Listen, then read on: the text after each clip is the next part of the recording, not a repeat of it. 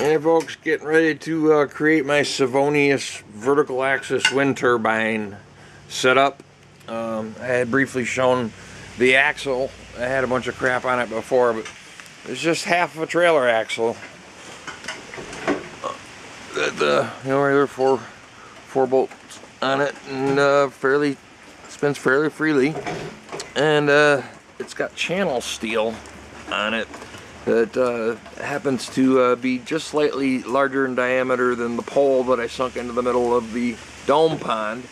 And so this will actually encase the pipe sticking out of the pond, and I'll just clamp it onto it, and the rest of it will be mounted onto here, including this trailer tire, extra wide. I have no idea for what use, probably for, I don't know, carrying roller pavers or something, but really wide tire, high volume, exact same bolt size. I'm going to fill it with water with a flywheel, and I'm going to mount